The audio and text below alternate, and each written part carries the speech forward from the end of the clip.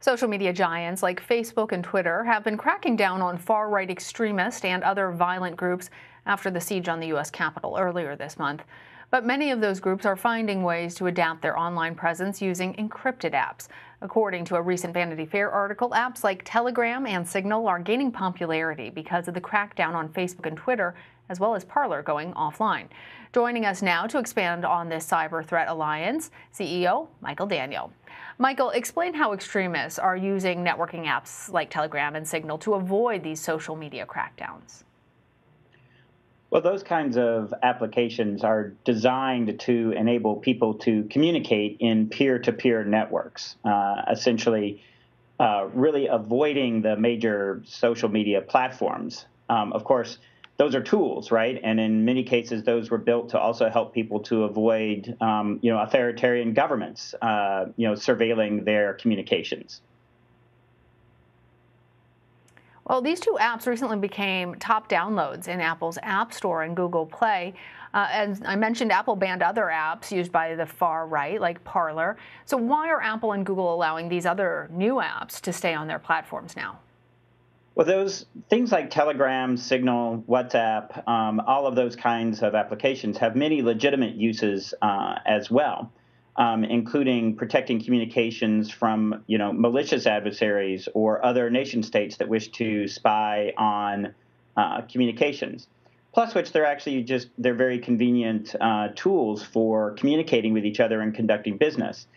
So it's very difficult to separate out the, malicious use of those tools from the legitimate use of those tools. Let's shift to the SolarWinds hack and Russia. What kind of damage was done to the U.S. and what should we be concerned about moving forward? Well, I think the truth is that we don't fully know the extent of the damage yet. In fact, that's actually probably one of the things that people within the federal government are working very hard to determine. Right now, we have evidence that there was a lot of what we would consider espionage, so collection of email and other documents and things like that. So that means that the Russians were searching for plans and intentions, maybe heads up about sanctions we were going to impose or other actions we were going to take. But I think it's safe to say that the national security damage from this intrusion will be fairly extensive. And it's going to take us a while to actually figure out what the extent of that damage is. In the private sector, we still don't have a very good idea of how many organizations and companies have been affected by the intrusion, or what may have even been taken or stolen in any way from the activity. And then finally, we don't know, in many cases, if the Russians left something behind that might actually prove to be destructive or disruptive in some way. And so doing that kind of damage assessment and that kind of mitigation is what many organizations are engaged in right now, both in the public and the private sector.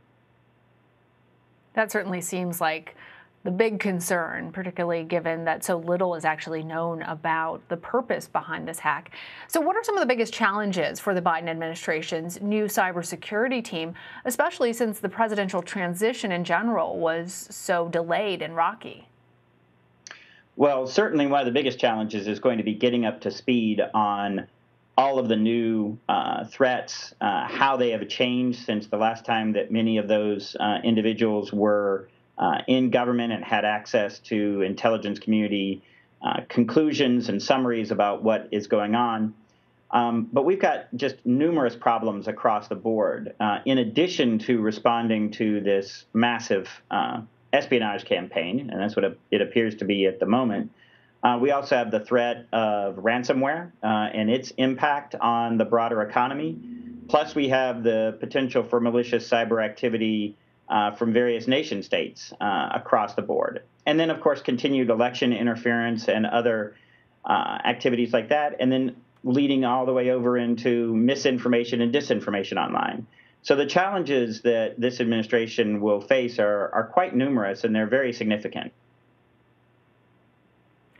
Well, how can private and public entities work together more closely to effectively prevent these cyber attacks, or should we just assume that they are coming? Well, I don't think you can fully prevent malicious cyber activity.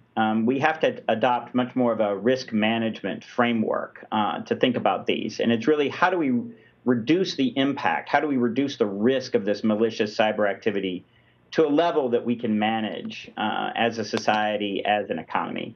But certainly, I think that the public sector, in the form of the government agencies across the board, from the intelligence community to the Department of Homeland Security's cybersecurity agency to law enforcement, should be working with cybersecurity vendors, platform providers, and other major companies in the private sector to collaborate, not just to share information, but to actually collaborate on proactive actions to disrupt the adversaries. And that includes going after their financial system, going after the ecosystem that supplies them with malware, and eventually seeking to impose as many penalties as possible on the individuals behind this activity.